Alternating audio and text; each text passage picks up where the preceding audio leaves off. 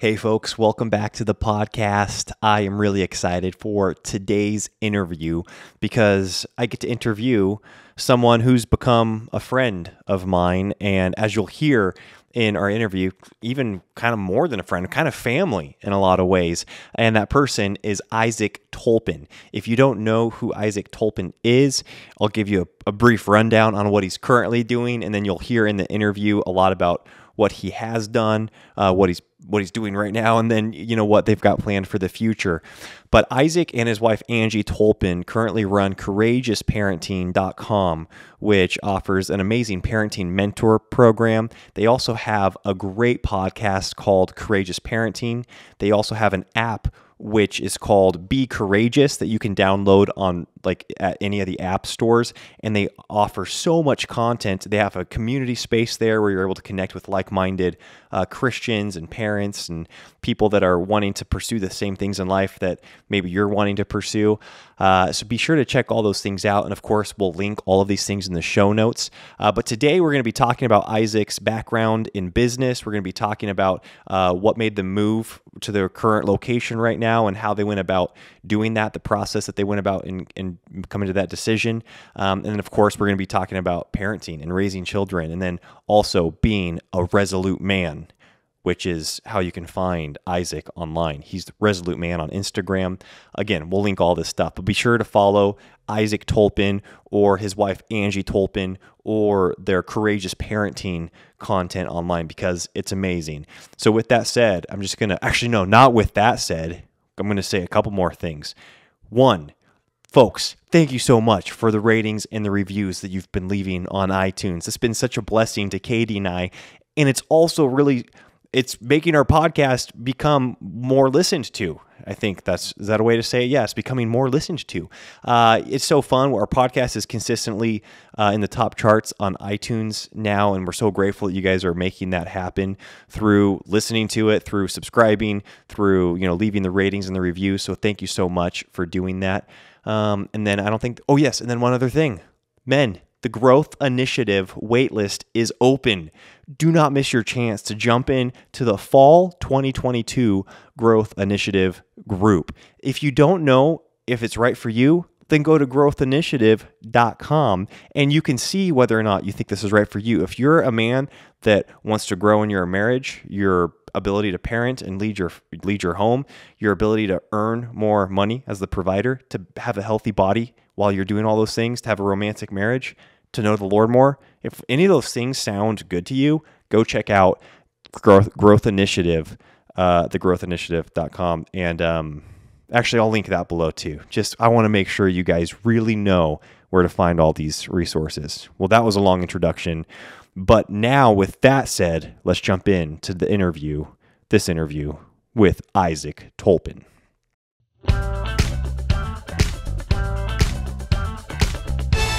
The Now That We're a Family podcast. Isaac Tolpin, thank you so much for taking the time to be with us here today. I'm so grateful that we get to hear from you. I know our audience has, I was just telling you before, actually, you and your wife Angie are the most requested. You guys get the most requests for interviews. So thank you for making the time for this. Yeah. Oh, I'm so happy to be here, and it was so great to see you and your wife not too long ago too. So that was fun. Yeah, I'm excited. A lot of our listeners already know, but we are we've been friends for a few years now, but we're in a lot of ways a little bit more than just friends now. There's a little bit of a familial connection now because Katie's we're like family. We are family in a way. We are. Yeah, we are. And for those that don't know, Katie's younger sister Caroline just last year married Isaac and Angie's oldest son, Austin. And they're expecting their first child. So yeah, it's pretty fun. It is exciting. So Isaac, I already gave kind of a brief kind of introduction description as to who you are and what you've done, but maybe in your own words right now, because I mean, life's dynamic, especially when you've got kids, you've got businesses. I feel like you and I talked maybe a month and a half ago, but I feel like tons probably could have even changed since then. So right now, when you bump into people and they ask you what you're doing, what's the answer these days? Well, it's full-time ministry, with courageous parenting and related things, but more details on that. I think it's really important to be thinking about the speed of change and what's happening in relation to how we provide and the value we bring to the marketplace. So it's really important that we're proactive versus reactive to those changes. Some of the things that we've been working on just to give more value out there to people as we launched the Be Courageous app. Very soon we're launching a coffee subscription, Courageous Coffee. We have parenting books hopefully coming out at the end of the summer. Wow. Some of those different things. We have some courses that cost more, but we want to make sure that we have some lower price points. Obviously, Biden is ruining everybody's pocketbooks. So, and the world, goals of the global elite. So I just think it's really important we're thinking about that. I would say on a fun note, though, we're also homesteading. I don't know that I would have called it that 7 months ago or a year ago, but as food is getting weird in the world and all these things, we've decided to go all in and plant gardens and do all that kind of stuff. Yeah, and your property is looking amazing too. That was so fun to be able to come by there last month, and and you share on social media as well a lot of your progress, and I love seeing that you're out working in the garden. I think just today you guys were like fencing in your garden. I think, is that right? You guys are finishing the fence around one of your gardens. Out here right now, my middle boys, and they're out there putting fence posts in. 9 feet above the ground. We get elk that comes right out here. It's just incredible. A whole herd of elk every year, brushing up against the trees and stuff. So now I understand you might find this interesting, but there's really nothing you can do to prevent elk from doing something they want to do. Huh. But you can build the best fence you can. And so they're putting 160 pounds of concrete in their 12-foot posts, 4x4s. So we're doing the best we can, but really, if they want to get in there, they can. Oh man, that's crazy. Good for you guys. Yeah, I love seeing all the projects you guys work on. Okay, so a lot of people know what you're currently doing, I think, or they have got some, knowledge about courageous parenting. That's been an extremely, effective program that you guys have offered for a few years now. Actually, just my in-laws, Chad and Janice Johnson, were just telling me about it a couple weeks ago, that they were going through that and they were loving that. But could you back us up a bit and give maybe a little bit more of like an origin story as to who you were, growing up? Because right now, you've got children, you guys homeschool, you're building up families, you've got a strong family culture. Is that something that you grew up with, or is that something that is kind of been developed through you and Angie having a like-minded conviction over time? What was that like for you as a child? It reminds me of a post I recently did, which is, it doesn't matter what your past is. What matters is what you're doing today with your families. And it's more important today than ever to be intentional in biblically equipping and raising our kids, because the enemy has such a hold on the earth right now, and there's so much going on. Obviously, God is way more powerful, but it is in the Bible that this is going to happen. So we're in these fascinating times. There's no fear involved, but I think they are fascinating, and I can see both sides because I didn't become a believer till I was 23, and I was kind of the master of my own world, if you say. And when I was younger, I did not grow up in a Christian home and those kinds of things. And I was kind of left to do a lot of the things I wanted to do. And so being a non-believer and left to do whatever I want when I'm a young teenager, it wasn't good. So, I always thought I'd be a business owner ever since I was a young child. Maybe it's because I got fired from my pizza job on the first J and some of those things when I was really young. A really cool story though is I sold my own crafts when I was either 8 or 9. I had a little card table. I was in a small town, Port Townsend, Washington is where I grew up. And I would set this table up and I would sell my little wooden boats for kids and these kinds of things. And that was such an amazing experience. And I would say, fast forward now, that has impacted me to make sure my kids experience creating something with their hands or their mind, and then selling it, making a profit, because that was such a pivotal impact on me. I don't know what God has for my kids. They may be entrepreneurs or not, but I think that's a key experience. But anyways, fast forward, God really got a hold of me. My wife ended up working for me for the summer. No way. A few years older than her, and we were in Portland. She grew up in Portland. I was there for business purposes. I had one more year left at University of Washington. And so in the summer, I was running a business, and she came in and interviewed, and she accepted the job, although she had to talk to a couple of people that worked with me first because she was very skeptical of me. And and she showed up, and then God really impressed upon her to witness to me. And she wasn't interested romantically in me, but she really felt like, God could use him if God got a hold of him. So she witnessed to me. She shared about her trips to Turkey. She had just gotten back from a mission trip in Turkey, smuggling Bibles into Turkey, very dangerous. Wow. So she had these really radical, exciting stories to tell me. And here I am, a non-believer, and there's this vibrant, Holy Spirit-filled human being, and I'm quickly realizing beautiful human being. And, the key thing she asked me, what is your purpose in life? And I had a well-developed purpose. I mean, I was speaking publicly and running a business at a young age and making good money and these kinds of things, like master of my own universe. I thought I was complete in control. And, those Christians, if they need that, if they need God, if they need the Bible, that's cool. I think a lot of them are kind of weak. I don't need that. That was kind of my atheistic point of view. And wow, just to cut it short, God got a hold of me. I had a radical conversion when I was back at school at University of Washington. And ever since that night, it was late in the night, ever since that night, my life has completely changed. My desires completely changed. It was really radical. Oh, wow. Praise the Lord. Thanks for sharing that. I think that's a part of your guys' story that I wasn't really that familiar with. So that's really fun for me to hear. So then go from there, because you guys have, boy, I'm embarrassed because I think I lost track of how many kids you guys have. Do you guys have 8 kids right now? We have 9. You have 9 kids right now. Wow. Congratulations. That's awesome. So going from, being 23, 24, running a successful business, being in, maybe for lack of a better term, kind of like an entrepreneurial rock star in a lot of ways, going from that to then being the father of 9, running a ministry, was, like you said, your desires, they changed that day. But did you have this vision from that point forward, or has this vision and what you're doing now really evolved over time? I find the more I lean into God, the more opinionated he is about what I do. I don't know if that's just me or other people have experienced this, but he really, as I get older too, he becomes more and more opinionated, like literally slamming doors shut and saying, go this direction. Wow. I would have never, and I would say that I'm always thinking about what's ahead, even 10 years down the road, thinking about doing things today for the future. I've always kind of been like that. But I never thought I would be teaching parenting. I didn't know anything about parenting. I hadn't even been around kids until I had my own kids. Wow. And so I didn't even believe in marriage until I became a believer.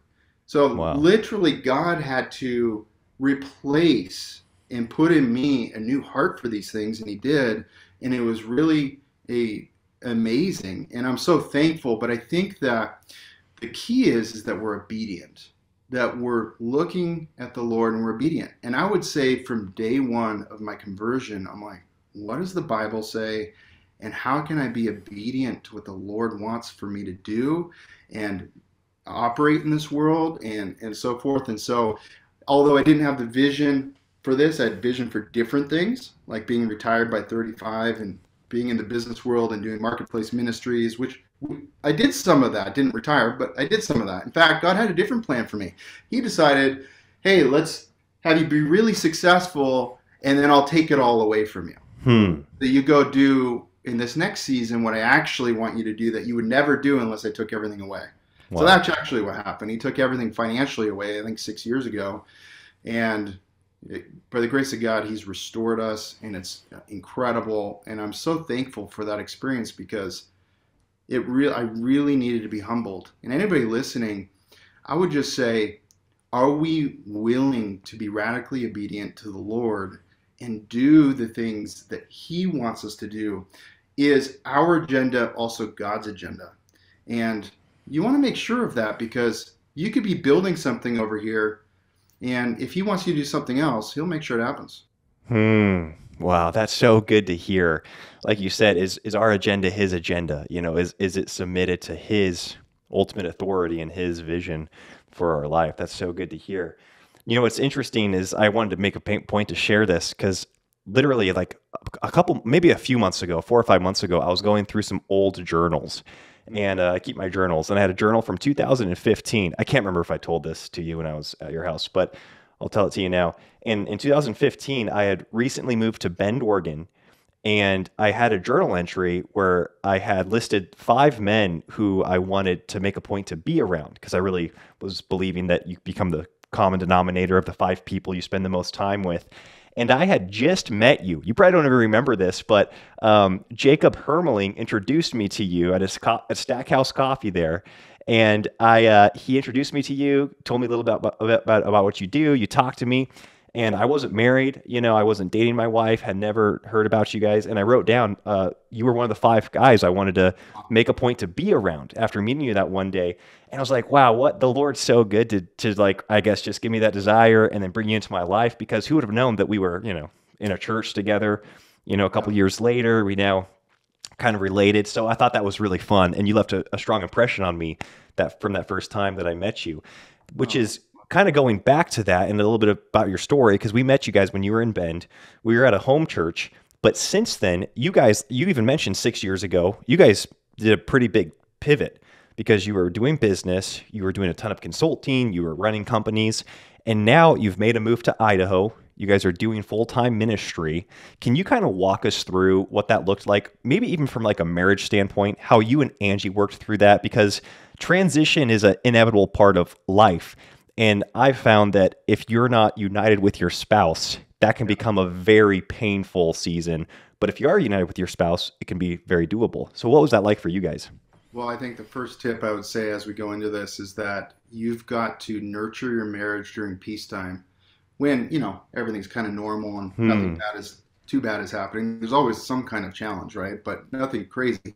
There's those peace times where sometimes we can get kind of relaxed about our marriage. We can get relaxed about things and we're not strengthening. And I think a marriage is either strengthening or digressing, like any relationship, but especially a marriage relationship. And so we've got to be working really hard on that peacetime.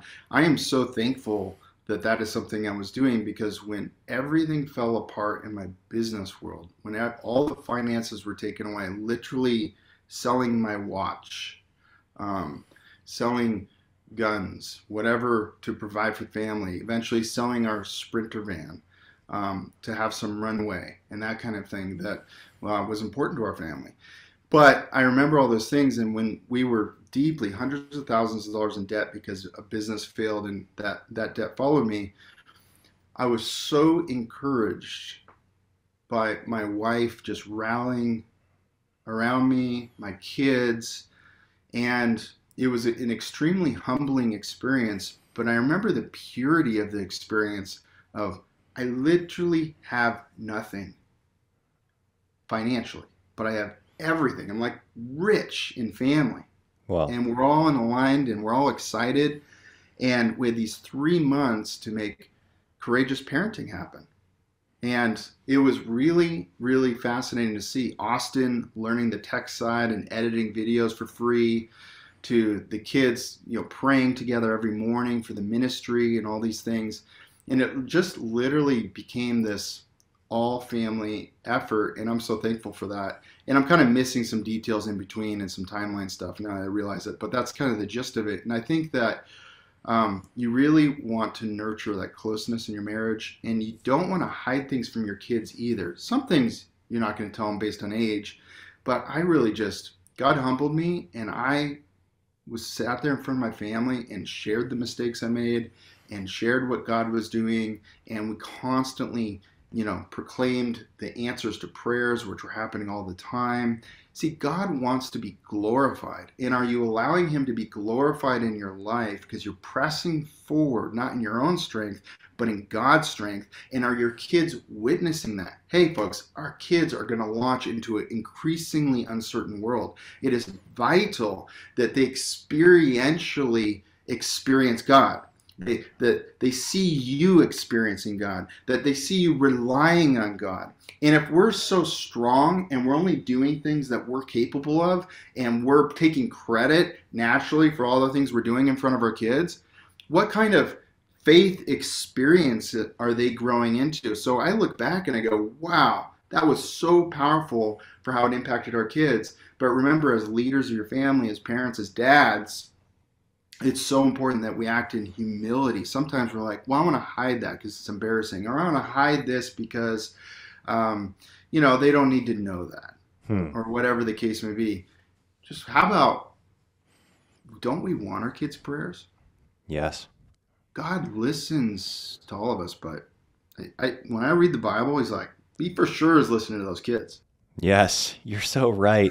That's so cool to hear. And what's cool is that I can attest to your and Angie's steadfast faith throughout that season. Because we were doing church with you guys. You and I were talking every Sunday over coffee, sometimes during the week too.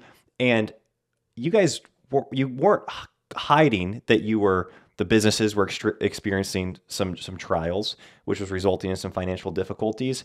But your faith and your outlook on life, it really stayed steadfast and extremely positive. I mean, even in retrospect, I'm almost embarrassed and kind of humbled because of how much you poured into my life. I feel like during that season when you guys, your guys' world was getting tossed to and fro, and you were counseling me on different jobs to pursue or different businesses to pursue and really giving of your time. And so it's a true testimony of your guys' confidence in the Lord. And it's cool to see that he has led you through that to a very purposeful destination that you guys are still in the course of. Well, I appreciate that, but I think that that's what the body of Christ is for, right? We all lean on each other. And I'm so thankful, really running the race with people, because people came around us and supported us and believed in us and were praying for us and asking how we're doing on a weekly basis. And even to the point of, someone gave us a Christmas treat, someone else brought us meat, to these kinds of things. And just to be humbled in that way from, my past, to where, we had everything we needed and more, and finances were never an issue in our whole marriage. It was always growing financially and all these things, and seemed like fruitfulness was going to be continuing forever. You kind of think that, right? Yep. And when the challenge happens, you really see where you've sowed seeds, like in relationships and so forth. And I think today, regardless of where people go to church, it is vital that you are building deep and rock solid relationships with a few people, at least 3 other families. It is vital that you have those close relationships, because you never know what's going to happen around the corner, and we need to help each other. And so as much as maybe you're saying I helped you, it helped me to be valuable, because frankly, I was so humbled in that time. I didn't even teach other people very much. I really was just, okay, I'm just going to focus on what the Lord wants and be super obedient to him. And I'm not going to push, and I'm not going to try too hard to influence anybody. This is a learning time for me. And I think sometimes we need to get quiet and we need to learn, and not just push forward on agendas and things like that. Wow. That's so cool to hear. Yeah. Thank you for sharing that. Now, to where you guys are now, could you kind of share, because I know a lot of families go through transitions, moving, they relocate. And Katie and I were talking, I think, after we saw you guys last month. Angie was talking to Katie, and Katie was like, they were so intentional when they made their move. They had a game plan. And can you kind of talk us through what that was, how you guys ended up living where you're living right now? I love that topic. It's the second most popular podcast we ever did on courageous parenting, which is strategic relocation. We love Bend, Oregon. Bend, Oregon is like the most beautiful place you could live. Everything's close. You have all the aspects. It's sunny there most of the year. It's just a great place. But, when you're living somewhere, you kind of become like a slowly cooked frog. You don't really realize the change. It's incremental change, and you kind of accept it because change is hard. Yeah. And so we went when COVID happened, and it was Oregon, so they were very strict about COVID. And I'm like, we aren't wearing masks. That is just not something we're going to do. And so we got COVID in February, pretty quick after it came into the United States or whatever, and we quarantined for a month and did all that, and we all made it through. Praise the Lord. we left on an RV trip. We went to Texas, Arizona, places that weren't requiring masks, and we went on a 6-week trip just to, okay, my kids are not going to grow up in that way. And we came back to Bend, and just in that 6-week time of being away, we could see the massive change that already happened. And I kind of thought COVID was going to come and go and wasn't that big of a deal as far as the virus itself. You could quickly start to tell that after, a month. But what I sensed was this is going to be used, and this is going to be, human behavior is going to get weird. Now, I remember thinking that human behavior is going to get weird, and I think the world is changing more dramatically. So I thought, also we have some older kids, and we asked ourselves the question, would I recommend my kids raise their families here? What a good question. Yes. A resounding no. No way would I want my grandkids to be raised in this place that is obviously deteriorating from a political and morality standpoint. I almost look at Bend, Oregon as like little California now. Just in the way, if you go to the parks, you got to shield your kids' eyes, right, and things like that. It literally changed like that. So anyways, those are some of the things. Obviously, you can't go over everything, but Idaho, from a strategic standpoint, where we live in Idaho has about the same amount of sun. You can grow just about anything. It actually is beautiful. You have to find the right parts for it to be beautiful, but it is beautiful. And it has just been an absolute best move. Very important. Now, the transitions. How do you get the marriage and the family on board? I think it's important to have family meetings and include people. So we talk to the kids. We go, what do you think about this? And these kinds of things. And they know that we're not going to make our decision only based on what they say, but they feel very respected and very included in the process. And I think because of that, they act very maturely, and they were all on board, even though we had, and we still have, fantastic relationships that live there. So everybody became on board, and I think that's important. I think sometimes there's a lack of communication that happens that creates challenges in relationships and marriage for making big changes. And there's always one spouse that is more resistant to change. And so the other spouse needs to be patient and grace-giving about that, and lots of communication, and handle the objections and talk about them and date nights and so forth. But I think it's very important. Angie and I actually, in this case, were just like, we feel the Lord is moving us there.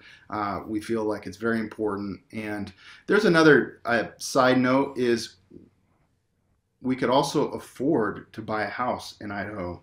And that was another thing. And we believed if we wait at all, we won't be able to buy in Idaho either. And that ended up being true. Yeah, good call. Good call. Yeah, well, what a cool story. Can you kind of explain to the listeners that aren't familiar with Courageous Parenting what it is? What's your guys' program? How does that look? And really, who's it for? Yeah, Courageous Parenting is a weekly podcast show. Comes out every Tuesday. You can listen to it anywhere you do. CourageousParenting.com also has the episodes. We also created a parenting mentor program, which is a six-week self-paced course with interaction with us that really helps parents to biblically equip their kids, regardless of age, to launch into this world. There's so many things you can do when they're little that are important, and obviously all the questions people have about obedience and discipleship and all these different things. So we really created one program for that because we got so many questions on that. In addition, the Be Courageous app is wherever you download apps, and that is a premium app, meaning you pay for it $8.99 a month. But that's because it's a serious investment, but it also prevents people from coming in unless they're intentional believers and serious about it. So what we've seen is this amazing community of believers that feel comfortable sharing anything. It actually is a social media app. It's just not controlled by big tech, and there's no big brother looking in. Wow, that's awesome. I love that. Now, you guys have been running your actual program for a couple of years now. When did that start? Was that 2018? I think it's 3 years. Three Over 3 years. years now. Yeah, wow. So you've been able to witness firsthand, because I mean, like you said, you guys have real-time interactions with with these parents that are going through the courses and the programs. And so you've been able to witness many different styles of family, of parenting. With that, over the last 3 years, are there like two or three top things that you look at and that you can look back and say, oh, these are kind of some common pitfalls parents have when they come into our program? Like, Yeah. this is a common theme, even in Christian homes, where people are missing this or they're doing this and they shouldn't be. Are there some things like that? Absolutely. We always get questions about boundaries around extended family members. Hmm. In this day and age, it's like, how do we, if you become an more intentional parent, then maybe you're not wanting to do sleepovers anymore, or maybe, you don't want the TV on just blaring about things when you're at grandpa's house or whatever the thing is. So we get lots of questions. That seems to be a recurring thing. So peer relationships, extended family, boundaries around that. Even when people live in cul-de-sacs and kids playing on the street, how do you set boundaries and safeguards because of the challenges that are happening today? The other thing is marriage alignment and communication is really low. Hmm. Not in every case, but there's a lot of opportunity for growth there. I've noticed when people come into the program or questions we get from the podcast and so forth. And sometimes they're not even things you realize there's not alignment on until you're learning something new that's really important to equip your kids. And then all of a sudden that creates a marriage conversation. But that's really vital. And being on the same page is really important too. I would say too that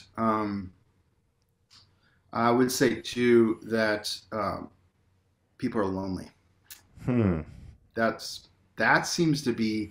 It seems like the more intentional people get about their marriage and parenting, the harder it is to find like-minded people to run the race with. At least that is what people are sharing with us. Interesting. You and Angie are unique in that you guys are high achievers. You guys are go-getters. You make stuff happen.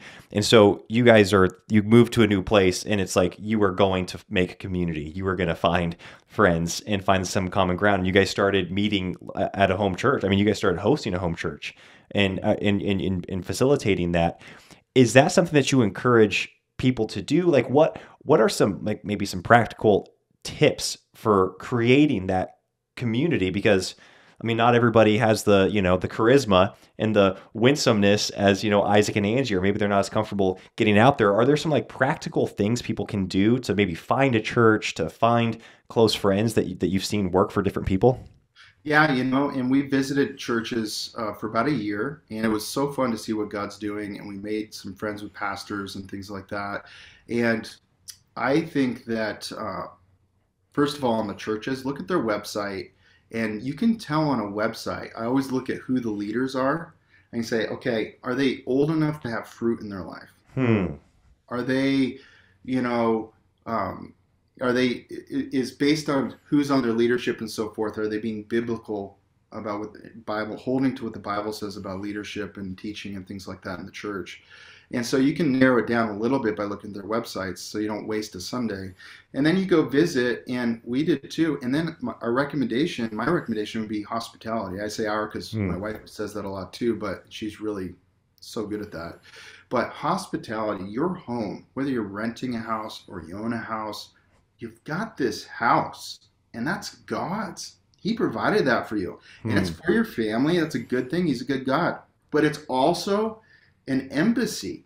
It's to share the gospel with people. It's to sharpen one another inside of. Whether you do home church or not, that is how you build friendships, is you invite people over. And you guys are such a great example of that because we're a large family. Back then, I think we had 8 kids when you had us over to your little apartment. But I remember we're living in a little apartment in Bend, and this is just before you moved out of Bend, I think. And you invited us over, and you had this, it was a wonderful place, but it was small, but it didn't feel small. And the reason it didn't is because you guys didn't care. You just had us over. Our kids were sitting on the floor. We're sitting on the couch. We're having a great meal together. We're playing in the yard. It was a memorable experience, and we loved it. And I think we all grew closer because you did that. So many times, people don't invite someone over because they're like, where am I going to sit people? Or what am I going to do? And I think we need to throw all that out the window. People can sit on the floor. People can sit outside. Wow. The key is the heart of it. And you exemplified that well. I remember that. And I think it's so important. Hospitality, meet new people, and be intentional too. Look for people. There are people everywhere that are like-minded, but it's up to you to look for them. And you got to pray too. And are you being guarded in your relationships? Are you letting past hurts make you kind of guarded and standoffish? Maybe you're not approachable. That's something to think about too. Wow, that is so helpful to hear. I love that you call your home or our homes an embassy. You know, we're told in the scripture that we're ambassadors of Jesus Christ. And so you're like, well, yeah, I guess that would make our home an embassy while we're here on earth, you know? And as such, we need to use this for that purpose, for the purpose of our king, for the purpose of our ruler. And hospitality plays a big role in that. That's so cool to hear. Now, kind of as we wrap things up here, I'm wondering, you referenced a few things that you guys have coming up, the coffee subscription. I'm still unclear. You guys have such cool looking stuff. I'm like looking behind you. You got your Resolute Man hat. You've got the cool flag up there.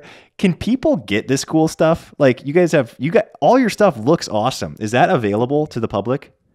Some of it is courageousparenting.com. There's a shop, and some of it is the Resolute Man hats will be coming out at some point. Quality is super important. I haven't been able to. These are super quality, but being able to distribute them effectively, we're working on a fulfillment center right now to where we can be more choosy about the products we have. But the products we do sell, like, you know, this mug, Dad Loves, Leads, Protects, and things like that, you can find at resoluteman.com. And then we have another store at courageousparenting.com, which has the mom mug and so forth, right? So those are the two shops, resoluteman.com, courageousparenting.com. There's other resources there too. And you can get access to the app and information about the app at courageousparenting.com and the courses and all that stuff. So that's kind of a good spot. A good hub, and people will know about the coffee subscription. They'll learn about that through there and stuff. Yeah, that's going to be its own website.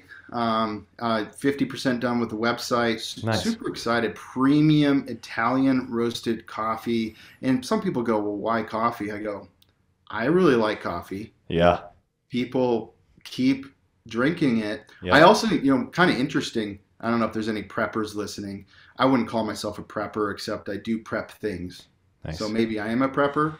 Anyways, but I'm not a prepper. Like your property's pretty sweet. I will say your property looks too good to be a prepper property. Like up here in North Idaho, when you go to a prepper property, I'm not a prepper. Yeah, it's like, no, you guys aren't quite there. But we're literally trying to grow our first tomatoes. So we're at the very beginning stages of sustainability. But you know, it's funny because every once in a while I read articles, and this one article is like the top 10 things that if you ever get in a situation where you can only barter, you should have. And you know what? I think number 5 on the list was coffee beans. I believe it. That's so cool. I love it. I mean, so not only is it enjoyable as a commodity, it's very practical and becomes very close to a necessity, you know, at certain seasons and there's of life. Something about it when you're sitting, now it could be tea. Tea would have the same effect, by the way. Maybe we'll have courageous tea, but it's relational too when you're drinking. It's like every podcast episode, I'm always drinking a cup of coffee. I think it calms me down. It makes me feel like we're just talking. I don't know. There's some ambiance to it I like. Yeah, absolutely. I'm with you there. In regards to Resolute Man, you know, there's fathers listening, young fathers, young men. What is like one thing you wish you could speak to men? I mean, you get to speak to men, and I'm going to make sure I link your Instagram, of course, your guys' podcast, because even though you guys have a parenting platform, you specifically speak to men pretty directly, which I'm really grateful for. And just as Angie speaks to women, you know, very directly on your guys' platforms. And so I want to make sure I direct all the men there. But right here, like, what's something when you look out, you kind of step back and you say, you look at the church as a whole, maybe as best as we can, and you say, like, what's one thing you could just wish you could tell the young fathers in the church?